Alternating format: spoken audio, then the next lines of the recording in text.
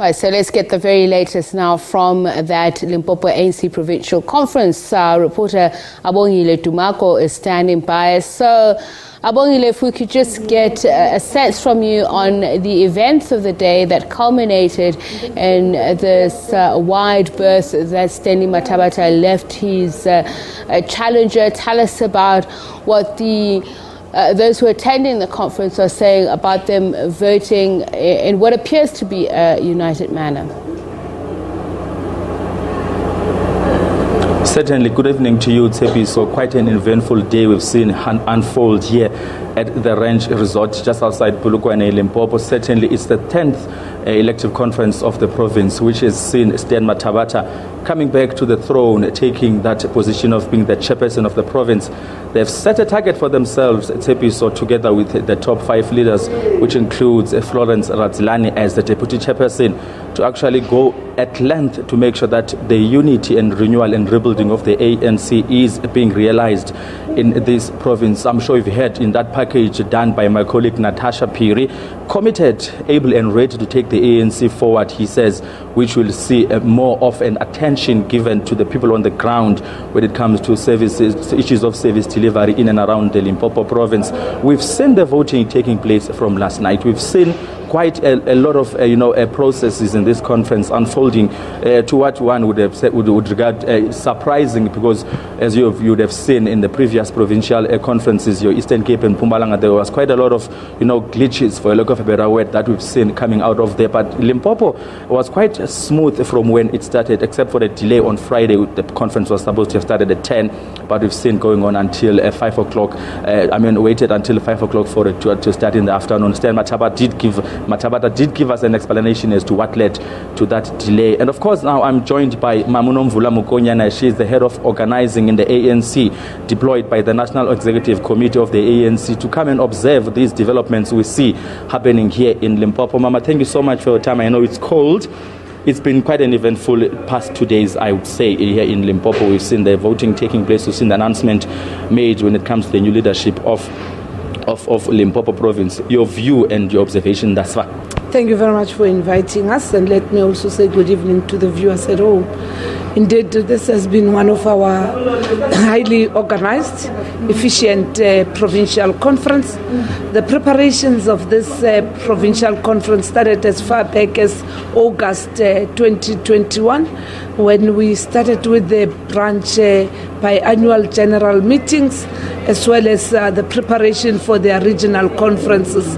You'll recall that the last regional conference that was held here is the one of Peter Mokaba. The outstanding one is that of Waterberg. And Peter Mokaba Regional Conference took place the first week of January. Between then and now, there's just been a series of preparations now, branch general meetings preparing for the provincial conference.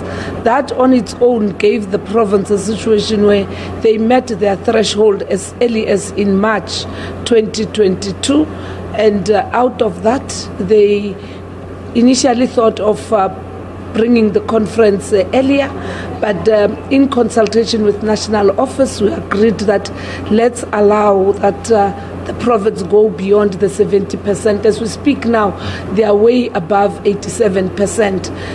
Almost 537 branches that are participating here, 1,198 voting delegates that participate here, and of importance, branches that have also gone through induction by the political education team, as well as the RECs that have already gone through the induction, and that you could also see with how the province ran their last local government elections, because there was now a presence of leadership on the ground. And what the chairperson also asserted yesterday, to say they would want to maintain that contact and connection with communities on the ground. They've also defined themselves as a province that does not only care for the communities only in Limpopo, but they've also been champions of solidarity and humanitarian support with the people of KwaZulu-Natal now with the disaster. The third other thing that they've also been quite good at as we speak is that there were build-up discussions around discussion documents coming to this conference. And today we left early in the morning after the delegates voted, and we came back and the entire day was spent in commissions.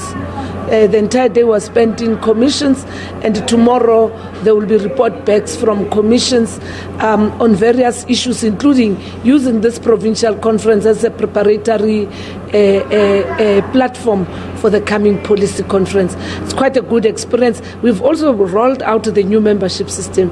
Even on voting, people came through a scanner as well as identifying the membership standing of every individual who participated here. It would seem quite a lot of homework has been done, Mamunomvula, here in Limpopo building up to this conference. That's why we as the media were quite, well, for a lack of a better word, disappointed that we didn't see some of the delays we've seen in the Eastern Cape as well as in Mpumalanga. I guess moving forward, because you know that there's a lot of other provincial conferences that are going to take place. What message you want to send to those other provinces that are yet to set in as far as the logistical challenges that we've seen happen in Eastern Cape and Mpumalanga are concerned? This calls for a much more responsible leadership, political leadership, that firstly takes responsibility in ensuring that processes unfold in a manner that is organizational and not come on the 11th hour or on the eve of the conferences to assume responsibility. Secondly, it also shows the extent of knowledge of processes by branches, as I've said, that we have run workshops with the branches of Limpopo. Some of the workshops we ran virtually with them, preparing for their BBGM, how to have a branch that collates on time and all those things, as well as the things that have to do with separating your preparation for building a branch against preparing for a conference. As I've said, they started with PBGMs as far back as in August last year. They had their regional conferences. They had a breather between the preparation for a provincial conference and the regional conferences. So that's another important lesson to learn. The third thing that is also a good lesson about the processes here in Limpopo was also the management of disputes, starting at a branch level, as well as the interaction between the Provincial Dispute Resolutions Committee and the National Dispute Resolutions Committee, because once the verification report is signed by the Secretary General, you then have a document that legitimizes the structures that have to participate. So there was also a space of validation of the verification reports. Of course, there were 1, 2, 3 branches that were not satisfied. But as I've said, it is the overwhelming branches of the ANC here, almost 87% of the ANC branches here participated. And then, Mama, before I let you go, it's quite cold, Shamsor. But now the important factor that I also sort of noticed as a journalist here, this conference, the 10th conference of the ANC in Limpopo, went far beyond than what we've observed again, even at a regional level in Tshwane, Johannesburg and Ekurhuleni and other regions. Conferences have suddenly become about, who's going to be the next leader. Here there were plenary sessions today. Yeah. Yes, here there were plenary sessions, as I've said. It was more of a political school. We all enjoyed, even early hours of today, we were discussing the organizational renewal document as well as the strategy and tactics. And members of the ANC delegates participated. And as I've said, it was led from the front by the PEC itself. They had conference preparatory committees as far back as in March. They had the preparatory committees. So every PEC member had a role to make sure that this conference becomes a success. The role of the regional secretaries and the role of the provincial secretary.